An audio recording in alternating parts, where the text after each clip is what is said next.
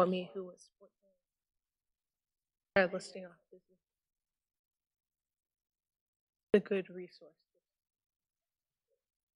Annie, her last name starts with B-E-A. CPD. Yeah, she's brand new. She's to replace Rebecca. I have 5 people now. I have 8 positions. It drives me crazy, and they still don't have a clerkship person. Which means Will is still doing clerkships. I didn't realize that Ashley actually knew me by name.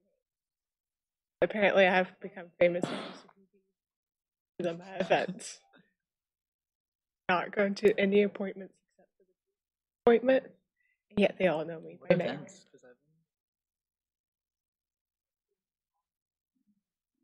No? It's the only guy.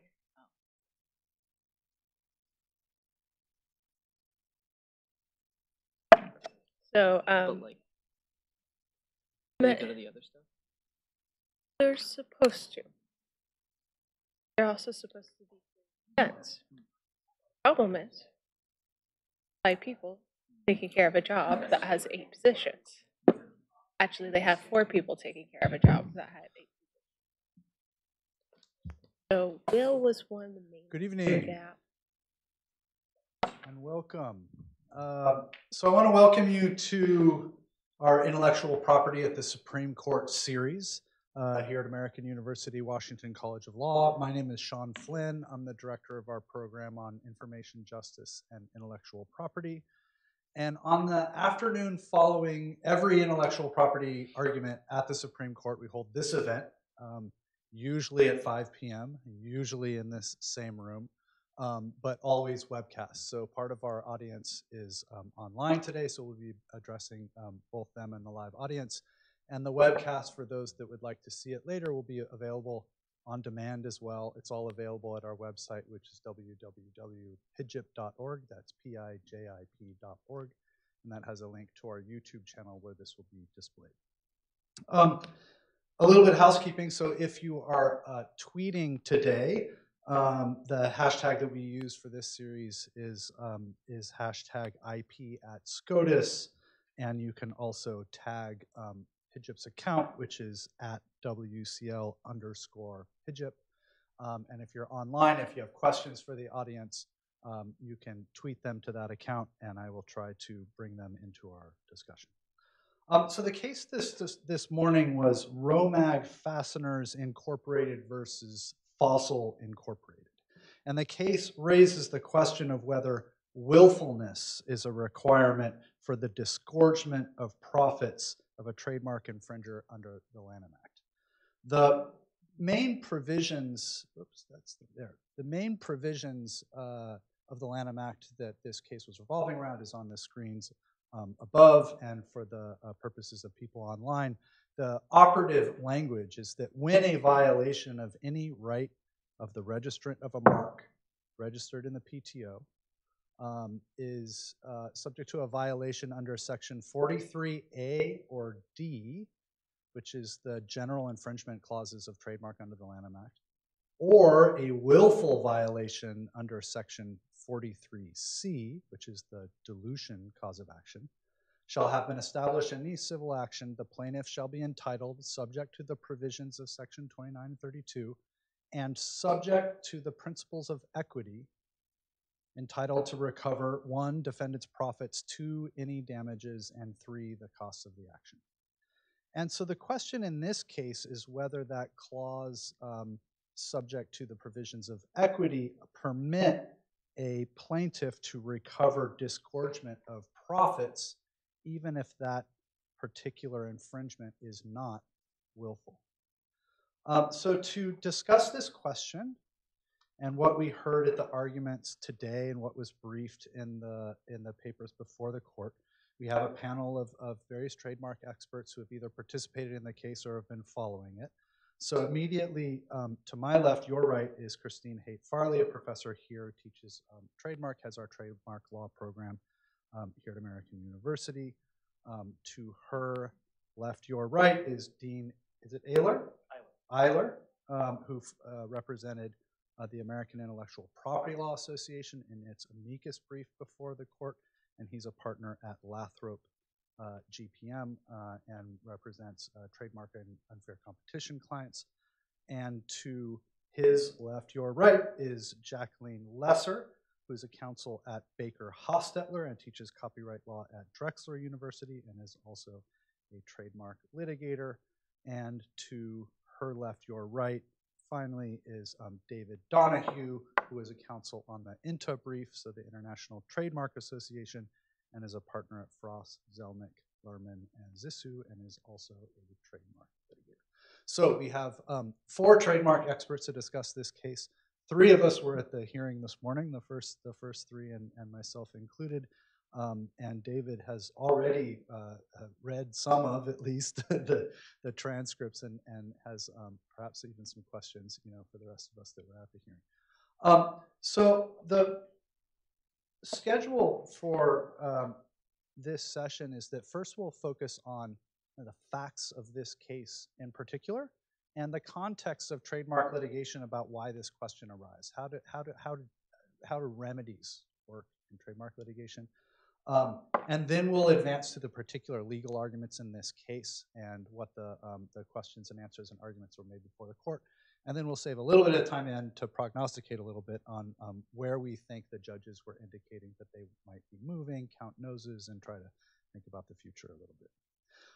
So let's start with the factual issue first. So the basic facts, as I understand them, was that that Fossil Incorporated is the maker of handbags. Well, good point. So Fossil owns the trademarks, and the maker of the handbags resides in China, so it's a Chinese manufacturer. And Romag sells patented and trademark magnetic snap fasteners that fasten the pieces of the bag together, which are also made in China. And so under an agreement between the two, that Fossil's Chinese agent was selling or was buying the patented snap fasteners from Romag's licensee and was supposed to be incorporating that product onto the final bags. But at some point along the process, the distributor of that Fossil's agent essentially started buying the fasteners from a different Chinese company that was making counterfeit fasteners. And that went on for approximately a year. Apparently about 600,000 bags were sold with this counterfeit mark before it was discovered. Litigation ensues. There's both a patent and a trademark on Romag's fastener. Both were adjudicated, both were litigated, and that Fossil was found to be violating both the trademark and the patent rights. The patent remedy was essentially a reasonable royalty, and I think it was a relatively low sum of somewhere around $100,000, something like that, was the damages for the patent side. But the trademark side is the part that keeps being litigated, because there was this opportunity to seek disgorgement of profits, and the ultimate sum there was much larger. So let's start there. This case is ultimately about damages and whether disgorgement of profits are available. But let me turn to the panel to kind of fill in other key aspects of the facts in this case that we need to understand to kind of understand what's going forward. Dean and I talked on the courthouse steps a little bit, and he agreed to go back and read the record a little further so that we could piece together the damages. But so tell us what the courts did below. Yeah. So the issue is whether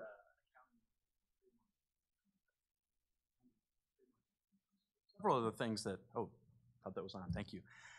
Several of the things that happened at the district court that I think are really important to understand the complexity of the case. That could be important going forward in the case and to kind of understand what was happening. So the trial court in Connecticut, so it was a Second Circuit case. There's a patent involved, so on appeal they go to the Federal Circuit as opposed to the Second Circuit. But the trial that happens in the District of Connecticut, there's both a jury trial and a bench trial. And the jury makes some advisory findings that are interesting to kind of think about as you try to process what is happening in the ultimate question here. So among other things, the jury made an advisory award of $90,000 of Fossil's profits for trademark infringement under an unjust enrichment theory. Then they made a separate advisory award of $6.7 million of Fossil's profits for trademark infringement under a deterrence theory. And the plaintiff's brief makes clear that in order to make the advisory award for those deterrence-based profits, or the award based on deterrence, they had to find callous disregard. So not willfulness, but they had to find callous disregard in order to recommend that $6.7 million accounting award. They separately found no willfulness, so they found callous disregard, but found that the infringement was not willful. And then they found that 99% of Fossil's profits were attributable to factors other than its infringement of the Romag mark. So there's some findings that kind of are in conflict with each other, at least a bit. Most importantly, as the case gets presented here, the question of willfulness versus other findings that they made. So once there was a finding of no willfulness, the district court held that either of the accounting-based, profits-based awards could not be actually awarded. So these advisory findings the jury made for $90,000 on just enrichment theory and $6.7 million, that's really probably what the plaintiff's trying to get here. That's why what they're after in the case. And the district court said in post-trial motion ruling, because the jury found no willfulness, even though they made some other findings like callous disregard, no willfulness equals no accounting. And so applied that Second Circuit law on this key issue in the case, and meaning if there's no willfulness, you can't get an accounting, period, full stop. We're not going to look at the other equitable factors that might warrant it or might not, and then refuse to allow any of those accounting-based or profits-based awards. Great. Now, so let me ask us to kind of step up a little bit and look at trademark litigation more generally. One of the arguments that we heard raised today was that one of the reasons we need this kind of accounting of profits, because it's so difficult to prove damages either in this particular case or in these kind of cases in general. Can you say a little more about that? Maybe Professor Farley, what are some of the remedies that are available in trademark cases, and how important is this question within that overall context? Okay, remind me of your question because I'm not going to answer it right away. Okay. I do want to step back a little bit. Always is answer whatever you want. I want to step back a little bit and look a little bit from more of a distance about this this case as an exemplar of these issues of remedies in trademark cases. So yesterday, the Supreme Court heard a case involving a trademark dispute that had been litigated for over the past 19 years. This one has only been litigated 9 years, so it's a relatively short period of litigation. In that period of litigation, it's gone up to the Second Circuit twice, back to the district court, up to the Supreme Court twice. The Supreme Court granted cert and then vacated and remanded as a result of a patent case that it had recently decided. So that's a lot of intense litigation, which is obviously resource intensive. The plaintiff in the case who you talked about what they do and how they do it, the plaintiff in the case is a small family-owned company. So when you think about just the kind of economics of enforcing these intellectual property rights and differently situated parties, that's a lot. The other little background piece, just to fill out the picture a little bit more, is that this little family-owned business has 3 times gone to court seeking a remedy against an infringer on the eve of Black Friday. So that's an interesting strategy, right? Days before Black Friday, on 3 separate occasions, sought an injunction when they found instances of counterfeit Romag snaps on the market. And so that was at issue in the lower court litigation. So I always apologize to my students when I teach trademark law because we spend one day, and it's the last day of class, talking about remedies. And I think a lot of trademark litigators would think that is entirely wrong, that we should probably start with remedies, right? Because that is a major indication of what to do, right? Whether to take the client and what to do with the client. So I've done it wrong. I failed my students. But we tend to think that in trademark law generally, the main remedy is an injunction, right? This is a little bit different from other areas of law where generally we're trying to prevent consumer confusion. So we want to, stop the infringement, and we want to protect the trademark owner's reputation. So those don't generally involve monetary damages. Of course, there have always been monetary damages involved. And I think what makes this case difficult is that we have previous statutes. There was mention in the briefs and in the argument today of the 1905 statute. We have the statute that exists today that was effective in 1947, and we have amendments of that statute since then. And all the while, we have common law of courts on the ground trying to figure out what is an equitable monetary award. Sometimes it's hard to figure out what the loss for the plaintiff is, and that seems inadequate. And so there are lots of references, especially in the case law, but also in the statute, to principles of equity and courts' discretion to change that award up to treble damages. I think if I looked at it, there would be numerous instances where the statute gives a court discretion to manage that. And I think that is where we have these issues that brought us to this statutory provision that you read. So let me follow Christine's lead and ask you a very open-ended question. Other aspects of the facts of this case or the context of trademark litigation that you think are useful to understand before we get into legal issues of the exact case. But so, Jacqueline, you want to go first? I think there are a couple of things that I think were raised a little bit. Professor Farley, you mentioned that Fossil is a licensor. They're not the manufacturer. And I think when we talk about trademark cases, we tend to look at it as though you've got the trademark owner who's making something. And the same is true of Romag. They're a family-owned business, but they don't have a factory in their backyard. They probably did a long time ago, but they also have contracted out their manufacturing. So there is a third party in China that is making their goods. And they also have a contractual relationship with Fossil, some kind of a supply relationship that would track, the fasteners that are being put in the bags. So there's a number of different agreements. So it's not just you're ripping me off and you're a separate company, but there's also, I think, an important fact that isn't discussed, that there's a contract here and that you're buying our widgets, and there should be some kind of a way to be able to show that we are being damaged, that we have a balance sheet, and that balance sheet shows that we haven't profited on the sale of our fasteners for quite a long time, for a year. How did that happen?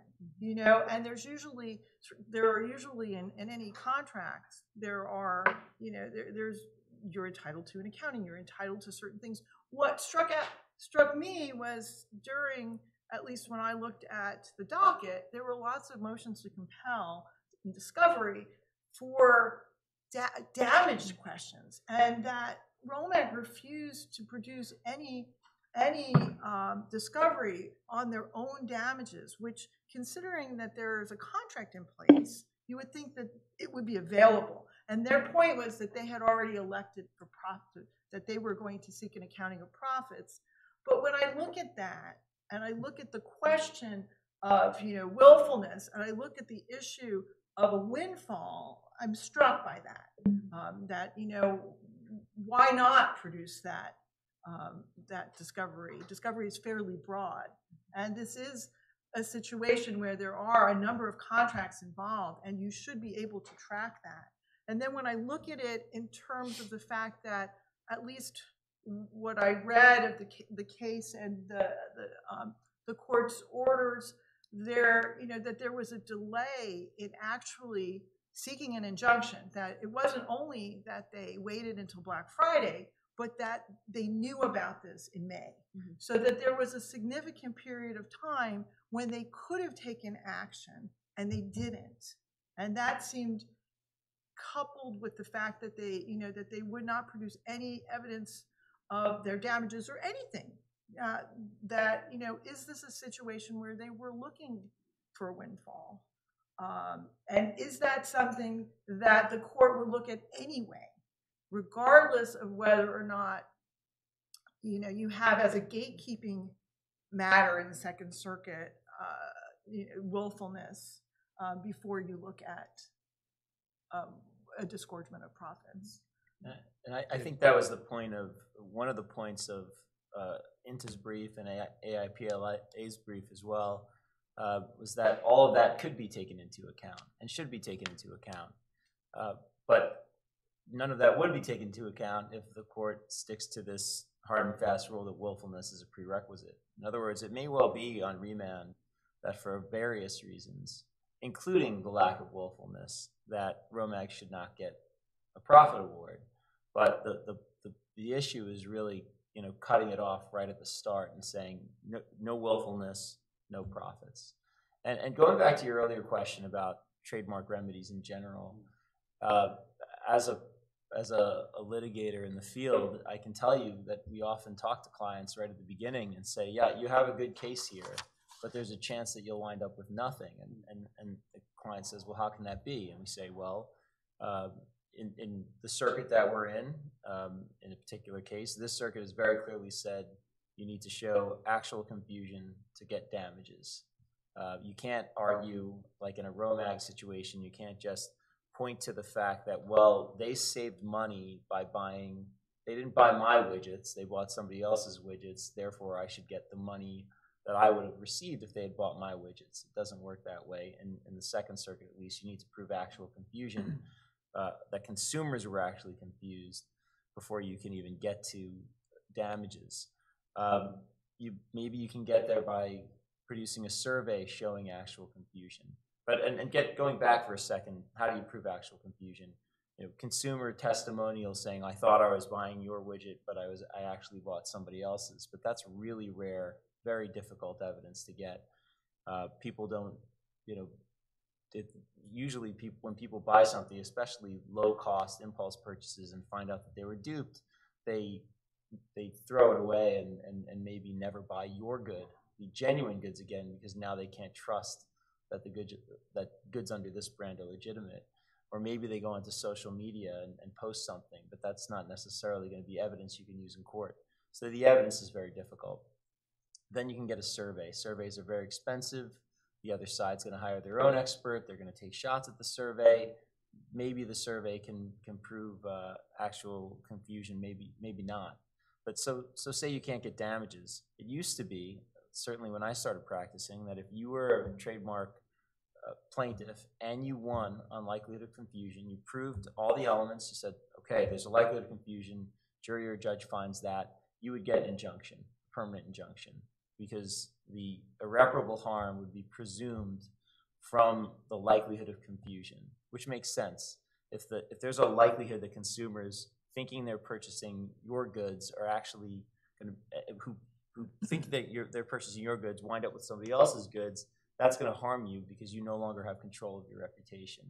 But after the Supreme Court's decision in eBay versus Merck exchange, which that was that case, and then Winter versus National Resource Defense Fund or League, those two cases combined throughout in a patent context and then in a preliminary injunction context, the idea of a presumption of irreparable harm. And several circuits have followed that in trademark cases, finding that you can no longer presume irreparable harm based on a likelihood of confusion. So you now have to have expert testimony or other, going back again, you have to prove actual confusion, or you have to have expert testimony why you'll be irreparably harmed.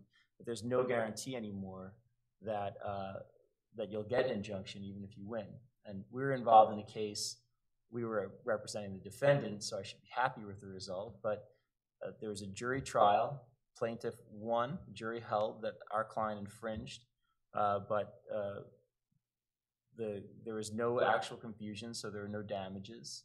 The court didn't award profits because there was no willfulness, and the court did not award an injunction, again on the theory that because there was no actual confusion and no willfulness, there was no likelihood of irreparable harm. So the plaintiff won, but got nothing. So that's one of the animating concerns here, is that trademark infringement should not be, you should have a remedy for a wrong. And the remedy shouldn't just be a jury verdict and a pat on the back. There should be something that a successful trademark plaintiff can walk away with. So thank you for all that. And now let's shift a little bit into the law and the question in this case. And Christine, I want to turn to you next if I can. But so explain to us how we get from that kind of description of the various remedies available to the interpretation of this specific part of the statute, which is not the injunction part, it's the damages and profits part. And the only mention of willful is about a violation of 43C, which is the dilution standard. So why is it an issue in this case? And even David took it for granted, well, and you can't get damage, you can't get profits if it's not willful. Where does that piece of the law come? Why isn't this a slam dunk easy statutory interpretation case? I think that's what most of the questions were about today. Most of the discussion was focused on that. You know, where is willful? How is it there? And so Romag, the petitioner, said it isn't, and it's glaringly absent when you look at that provision that you've read, because it is willful for profits in dilution, and the absence for infringement should mean that willful standard is not required. What Fossil says is that's a very dangerous statutory interpretation, because this was a 1999 amendment. It was not announced by Congress as changing an existing standard, and it would conflict with then existing case law. And in fact, the proper statutory interpretation is to assume that Congress was aware of the existing standard, and if it was silent, it meant to be consistent with that standard. So what could have looked like in another timeline of statutory writing could have looked like an easy statutory argument for a willful, the lack of a willful standard becomes more complicated. And so on the other side, Fossil argued that willfulness is just completely solid in case law, completely solid. Basically what Fossil argued was that we have 200 years of consistent case law, both in this country and in the UK, right? And that particular word willful dropped into Section 35 is a result of catching the statute up to the inclusion of dilution in the Act in 1996. And although willfulness was used in the section adding the dilution cause of action, it was never carried over into the provision on remedies in Section 35, and that's all it was meant to do, which is also a reasonable statutory interpretation argument. Did that answer the question? I have a lot more to say, but I want to. So Jacqueline, let me, since you also didn't file a brief necessarily on the side of Romag, can you support that argument a little more? Like, where's the textual hook in 1217 that allows us to bring in what Professor Farley was talking about? This, many years. I think Keitel said 200 years of case law. Why is that relevant? How do we bring the case law into the statute? I think the use of the word equity has always meant something, and judges have interpreted that looking at restatement of judgments and as meaning something that requires a degree of culpability and in specifically willfulness. So that by using the word equity, that would necessarily imply willfulness. The question is whether or not that requires something that's sort of just a gate there, and that's how it was initially interpreted in the George Bash case in the 1960s. That would necessarily mean, and from that point in time, which is much more modern than obviously 200 years, that's been sort of the traditional interpretation of it based on just the law of equity. And it was only with the amendments to the Lanham Act relating to dilution that courts and district courts, even in the Second Circuit, started looking at that as, well, that must mean, since no one added the word willfulness here in every single place, that must mean that we no longer need it. And so there are district court decisions, even in the Second Circuit, that have taken that out. So it's Rogan's position. So the statute says the plaintiff shall be entitled subject to the provisions of equity, and then Fossil's counsel, argued that, well, for 200 years, he said, there's been no case in which, through essentially federal common law, even to the pre-Lanham Act era, and this statute's been amended several times since, and in none of those cases has there ever been a ruling for disgorgement of profits without a finding of willfulness. Therefore, Congress, subject to the provisions of equity, meant to basically codify that common law, was legislating against the background of that common law. And therefore, it was not changing the rule, and the rule has always been, and is now, that you have to have a willfulness requirement for disgorgement of profits, right? So that sounded like the strong version. I think Neil Keitel mentioned there's 5 trademark treatises, and all of them say the same thing. Even the AIPLA, lawyer here who's against this position mentioned, well, we counsel our clients that you can't get disgorgement if there's no willfulness. Well, that's because I work in the Second Circuit under the George Bash rule. But to your point, and it's interesting that neither of the parties actually briefed how do principles of equity get into this section of the Lanham Act. Yeah. We did address it in our brief, in INTA's brief, the International Trademark Association, and it was and this is a nod to the 3 professors on the panel here, it was due to a letter to Representative Lanham from a professor, Milton Handler of Columbia Law School, and this goes to your point. He said in his letter that he talks about how the section of the Lanham Act talking about damages and profits, he says, in view of the language of Section 35, which at the time was the injunction statute, that Sections 35 and 36 are derived in the main from the present Act, the 1905 Act. It seems clear that the normal principles of equity in respect of allowance of and defenses to an accounting of profits and the recovery of damages are not affected by this bill. So, and they took that and said, okay, we'll add in principles of equity. The language wasn't there until he suggested that. And so that goes to the point that the intention was, in putting in principles of equity in Section 35, the idea was, Section 37? In any event, the idea was we're just keeping the status quo. Whatever courts have considered to this point in time in determining whether to award profits and also to award damages, that's not affected by the language of this Act. So what's at issue is, and what the big dispute was today, is, well, what was there 200 years of clear precedent? And in Romag's brief, I can't remember if it was the rebuttal brief or the original brief, Lisa Blatt refers to the case law as a hot mess.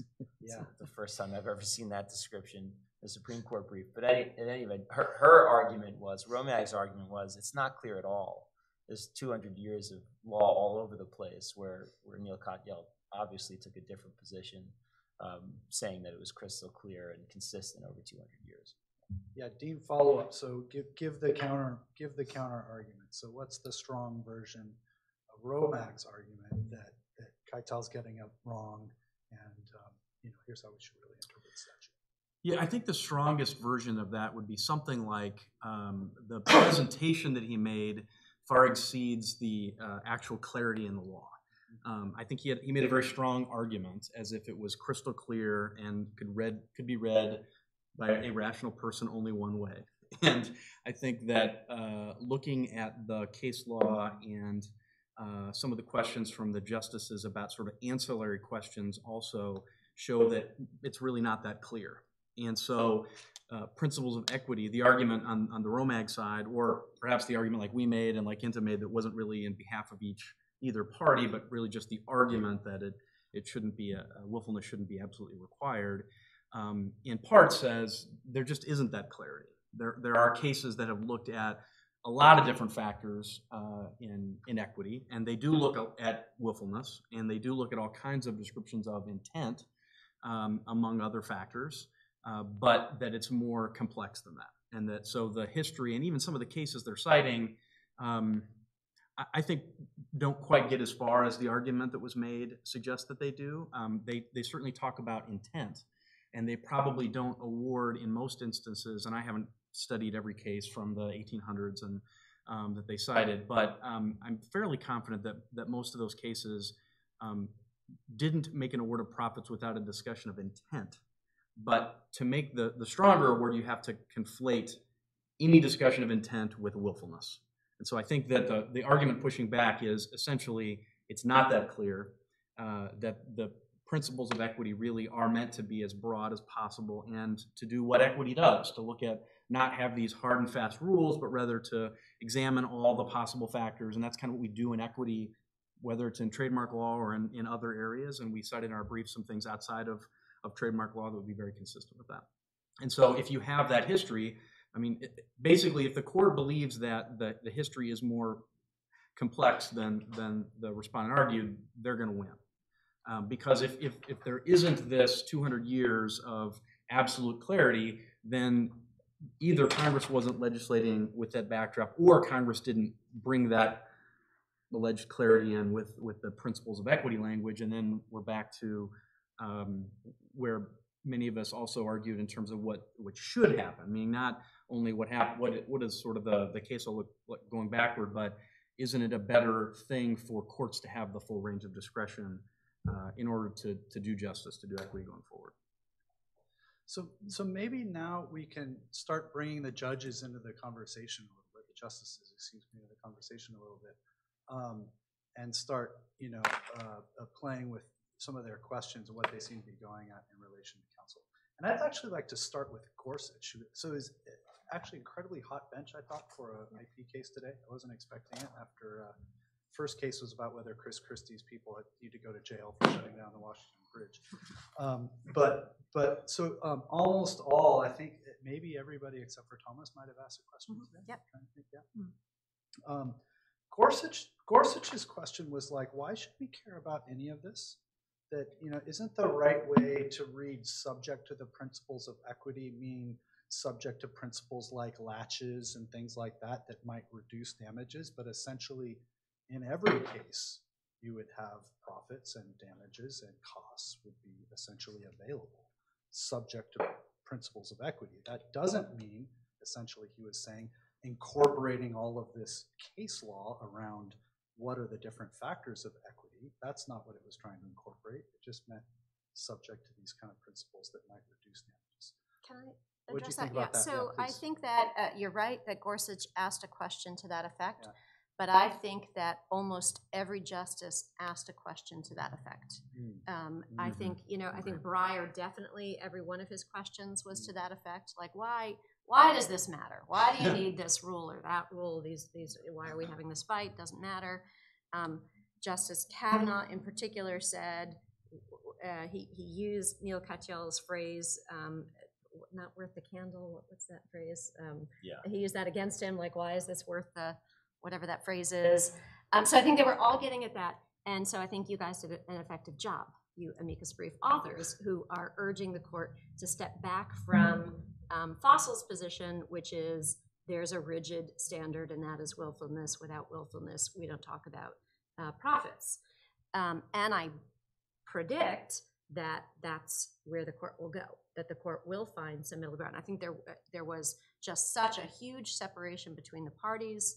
The lawyer for the plaintiff, petitioner Romag, suggested that they would get zero, they would get nothing, right? And how could trademark law work where an injured, and this is, what David was saying, how could this law really work if we have plaintiffs who are successful and cannot get any relief? This just isn't working. And then on the other side, we have lawyer for Fossil saying 200 years of absolutely consistent application of a very strict and clear rule. And we need that rule, otherwise we're going to have these windfall awards that aren't just as well.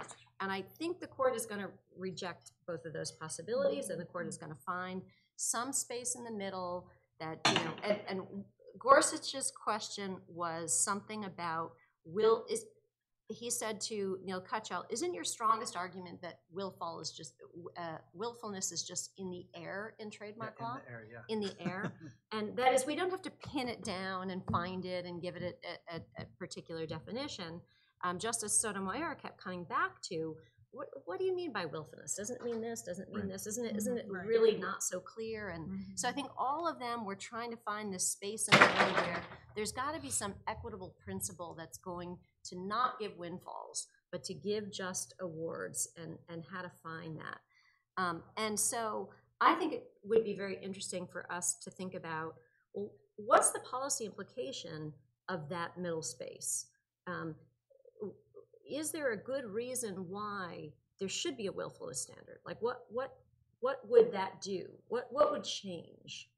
I don't think the justices had any idea that this was going to matter, right? So Neil Cutchell suggested one, which is, it's a big deal to have to talk about our profits. It's a big deal to have to release all the information for our profits and then have to justify those profits and say that they're not attributable to the infringement. That's a big deal. Like, we would very much not like to go there. That's a big threshold.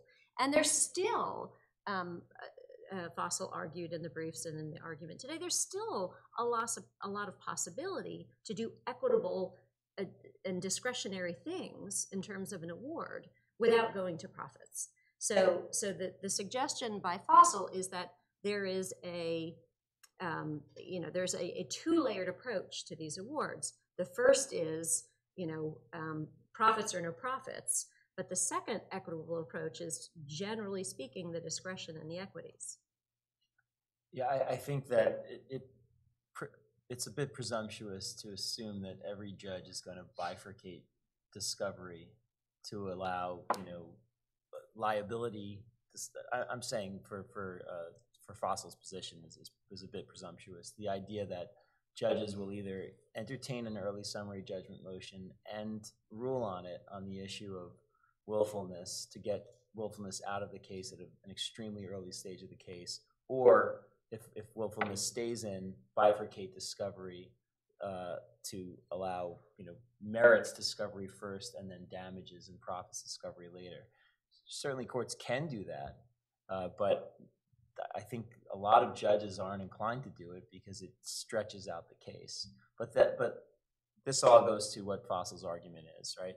That if a plaintiff, if a defendant thinks that the plaintiff might be able to get recover all their profits without proving willfulness, then a defendant is going to be much more likely to settle and settle for a pretty large amount, or a larger amount than they otherwise might.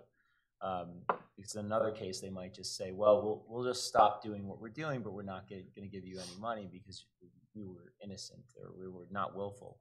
But here, the main concern is this is going to drive up the cost of litigation by having cases go all the way through to the end because of the possibility of a profit recovery, or it's going to cause defendants to settle early and for more than they want to because of the threat of a windfall.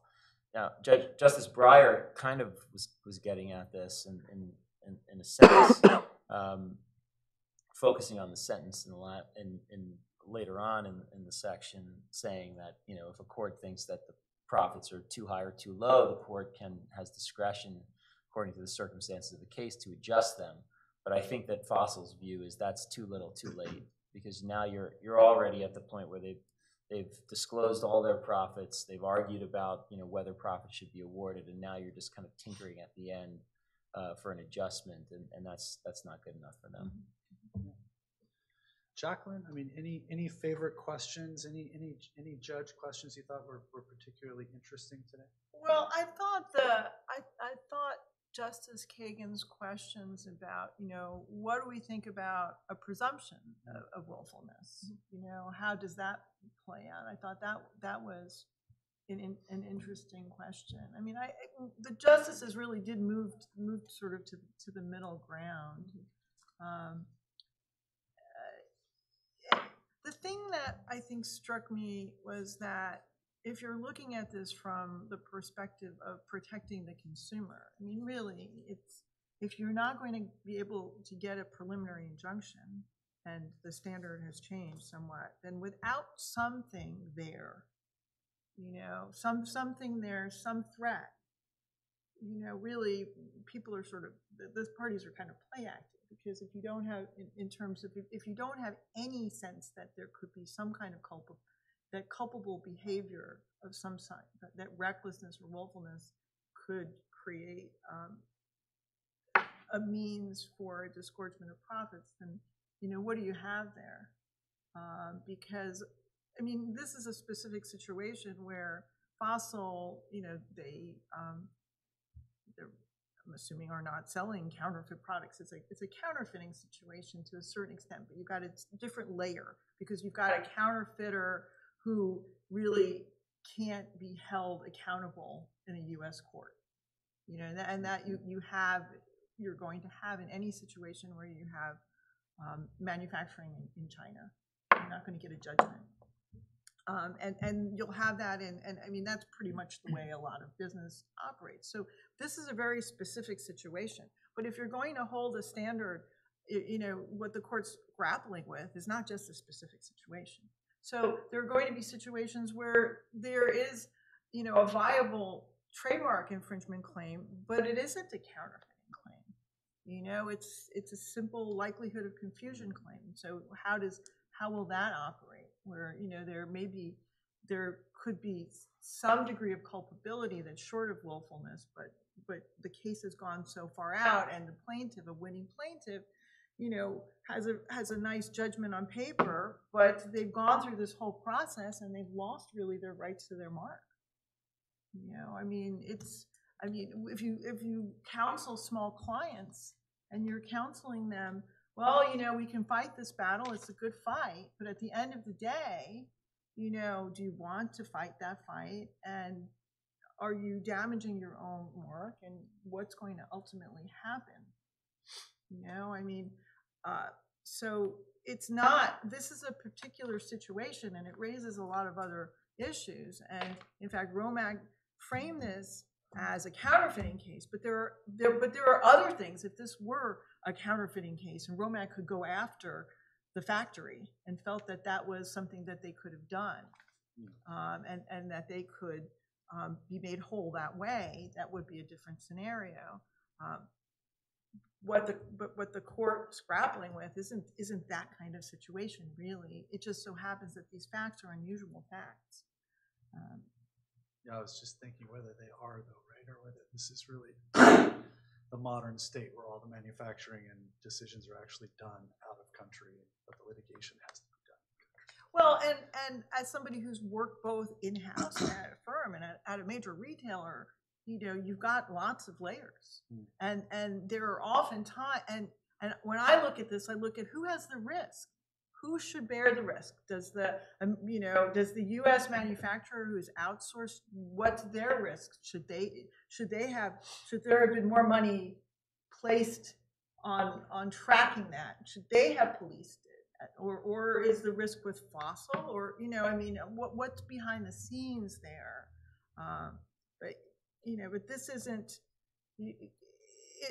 I thought that Romag's counsel, and it's understandable, conflating sort of the counterfeiting sections of the statute, which are quite different, and no one wants a counterfeit product, or well, I guess no, but Not true.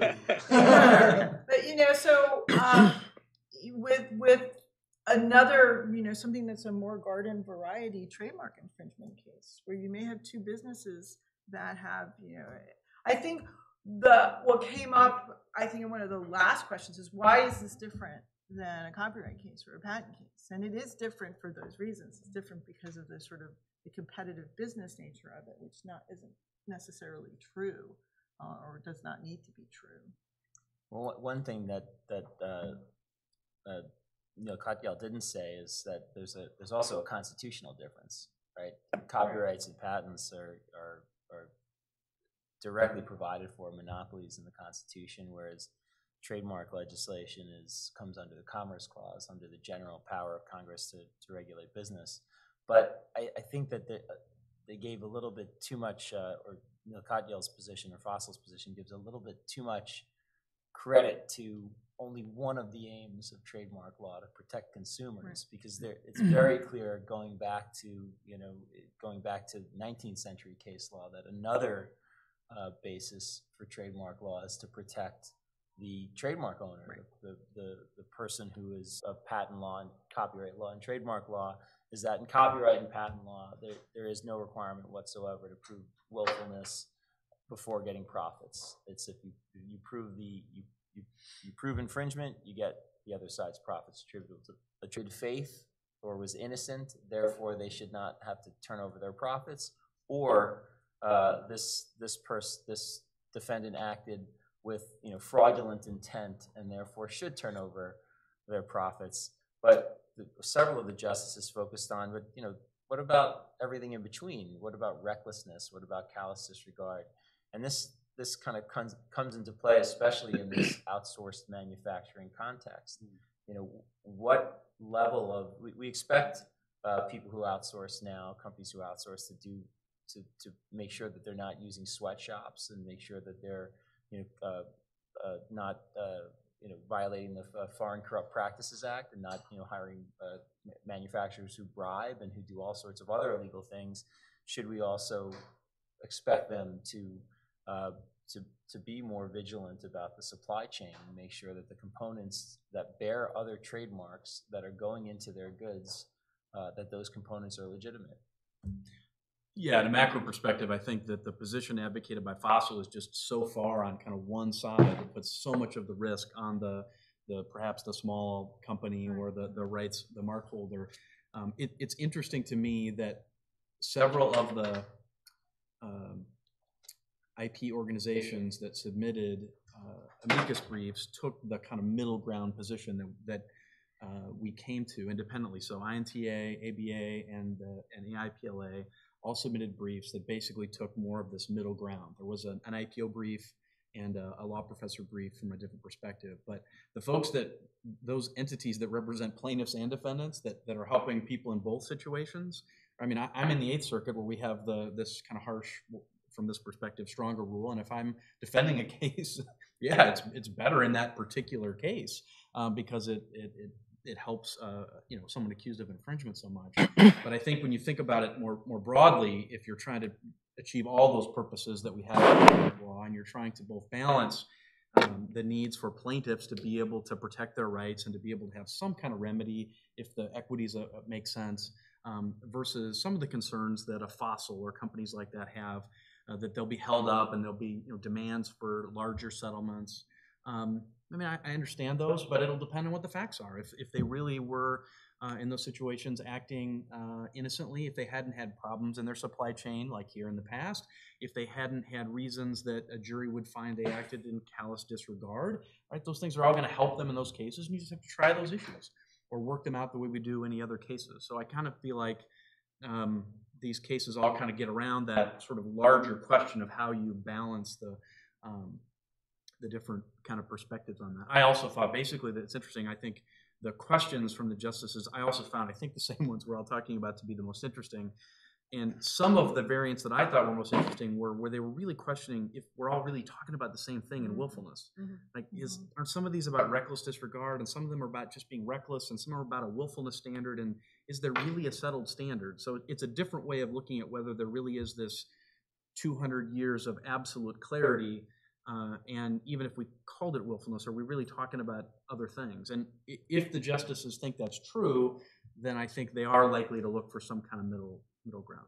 And what Neil Kachal kept saying is, no, willfulness has always been interpreted to include, there may be some variations, but it's always been interpreted to include knowledge. There's always been some element of knowledge. That is consistent. And yet, just looking at where willfulness appears in the statute, I'm looking at the dilution section, and it talks about willful intention. And we've been talking about that as the willfulness standard, so there's some variation. Wanted to just pick up a little bit on what you all have been saying about, the standards and where the burden should lie in this complicated global manufacturing, marketing, retail space that we inhabit today. And just say that in this particular case, even though this was a small family-owned plaintiff, this plaintiff says that the manufacturing company in China, they refer to as part of the family, right? So that they had such a close relationship and considered them part of the family, that they were in very close contact with them, even though they were on the other side of the world. They were in very close contact with them. I don't think it was the largest operation in the world. I think it was easy for them to be in contact. The CEO or the founder of the plaintiff had received emails from an employee at that manufacturing company. And in fact, what those emails said was that there were employees at that manufacturing company who left the company and went to another manufacturing company in China, and that's where the counterfeiting occurred. So that was all kind of, local knowledge. And on that information and on the information of the counterfeits in the stores that the founder himself found and other members of his family found, never did they contact Fossil and say, hey, what's up with this, right? The contract that they had with Fossil said that Fossil had to get the Romag fasteners from that one manufacturing plant in China, and who Fossil contracted with, that was a contractual obligation with them, and they went to another firm. So, I mean, this wasn't so hard to find the problem and where it existed and all that. So it may be in another case this would be terribly difficult, but in this case I don't think it was. I think those are some of the equities that really hurt the plaintiff at trial, where one of the things that got overruled was a laches question in the patent case, and the details of that don't matter, but I think what does matter is that the judge was clearly troubled that they had waited so long, that this was pretty clear to them, that they knew about it sooner, and in fact, I think there's maybe even some sort of a sanction awarded based on the fact that they knew for 6 months or so, later claimed that they had known and had this epiphany shortly before the Thanksgiving holiday when they thought they had the strongest leverage to move forward. And so those are some of the equitable factors that, again, should be relevant, will be relevant if the case, goes back. I think you're right, it's a little more clear in this one. So let me ask you all to conclude by predicting what the holding is going to be and how many judges can be on each side. David? I think the holding is going to be, and this isn't just because we advocated it at INTA, but I think the holding is going to be that willfulness is an important factor, but one of many factors that courts should decide, that in some cases it might be determinative alone, but that it is not a threshold factor for awarding profits. I think it's probably going to come down. It's impossible to tell where Justice Thomas is going to come down, but I think it'll probably be around 6-3 or 7-2.